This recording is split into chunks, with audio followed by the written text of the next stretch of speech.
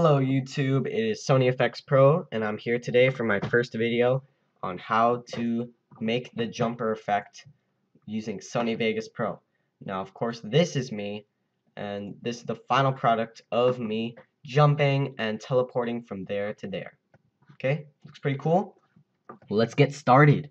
So what you first want to do is open up Sony Vegas Pro and just have it open and take a video of yourself and put the camera on top of something or like a tripod or place it somewhere so that it doesn't move around or else it'll mess up the whole effect and it'll look plain weird.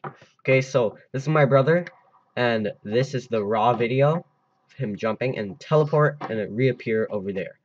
Okay, now first what you want to do is of course delete the audio.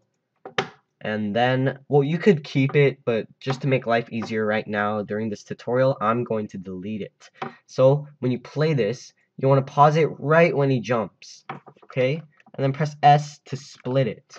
Now this is where he stops and teleports and gets into that effect. And then he's going to walk. And then he's going to jump again and reappear into the world. Now right here, what you want to do is press S again. And in the middle is all that walking and stuff, and you don't want that in the video, so delete it. Now insert a new video track, which is Control-Shift-Q, which is a shortcut in adding another video track. Okay, now what you want to do is also add a background image for your effect. So right here it's plain just a background without my brother in it. And click this button right up here, which is save snapshot to file. And it doesn't matter what you call it, just save it and it'll appear over here. Okay, now drag it down here, and when you scroll up or zoom in, what you want to do is just cover this area, this whole entire area with the background, so that, because without the background it'll just be plain black, so it won't look good. Now what you want to do is go to the beginning or the end of this track and go to the place where he is jumping right there. Okay, now what you want to do is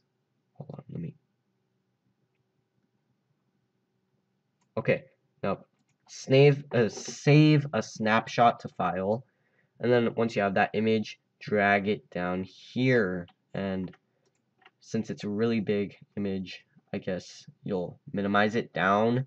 And then beginning of this video where you appear into the world, what you're gonna do is save a snapshot to file. Okay, save. Now it's right here, right? So what you want to do is drag this down again so that it meets with this. Okay, so it's gonna look like that. Now how many keyframes you want for each image, what you can do is press the arrow key to count how many frames. 1, 2, 3, 4, 5, 6. Now that you have 6, start from the beginning again. 1, 2, 3, 4, 5, 6, and drag it until it's 6 keyframes. Start from the beginning over here. 1, 2, 3, 4, 5, 6. Just drag it so it's like that. Now you want it to be bordering upon each other, sort of like that. I guess just a little bit less, I guess, like right there. And then you want to have it like that. Now bring the background a little bit smaller if you want to, it doesn't really matter. What you want to do is, right now it looks sort of like this, sort of plain and not so effecty. What you want to do is crop this by pressing this event pan/crop and mask it. Masking is really important. This will allow you to trace and all that stuff. And what you want to do is zoom in with the scroll on your mouse and click this anchor creation tool and just trace the entire body with it.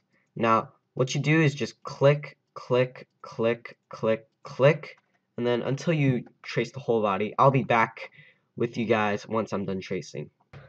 I am back, guys, and this is the final product, and it will look sort of like that. It's not perfect, but whatever. It's traced. Now go to this one and do the exact same thing. Mask it and trace, or let me zoom in a little. and then just trace the whole thing. I'll be back once it's done tracing. I am back, guys, and I traced this one, and of course it's not perfect, but if you can see here, there are two images of my brother. Now, this will be sort of the effect where it appears and teleports back down here. Okay, now to get that effect, what you want to do is first go to the first clip and click on this one, Event FX. Now there will be three little effects that you want to add, and one of them is linear blur. And press add, and then Sony bump map, add, and then Sony pinch punch, add. Now press OK, and then this will appear. Okay, so what you want to do is uncheck pinch punch and uncheck bump map, and go to your linear blur. Now in the beginning, what you want to do is everything at 0.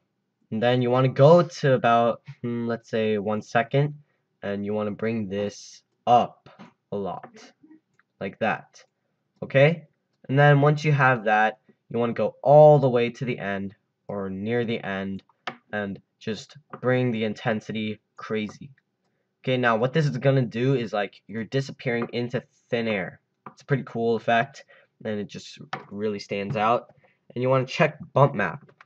Now bump map, what it does is makes you look like a ball of light, and it's really cool. So in the beginning, what you want to do is like change the sensitivity or intensity just down a little, and then in the end you want the intensity crazy high, so it just looks like that. Pretty cool. Now check in pinch punch. What it does is makes you look a little round, and this makes it really cool because you're like disappearing into a ball. So make the amount in the beginning at 0. Yeah, right there, 0. And then drag this down to the end, and then bring the amount to a maximum. So curve, and it'll just look really cool. So we have 3 keyframes in each one, and linear blur, there's a second one right here. So it looks just like that. Okay, now make sure you have it around here, and these are called keyframes. All you have to do is really just move it around in a new area of the video. Okay, now press X. Now that you got the first one done, you're going to go to the second one, which is where you're reappearing, and press Event FX. Add the same exact things. Linear blur,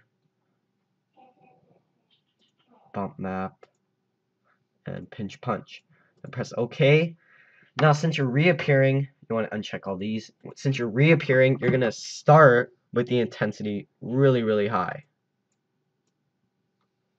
So like that. Okay. Now since it's really high intensity, you want to go down to the middle right there or so. Then what you want to do is bring it down a little more, like that.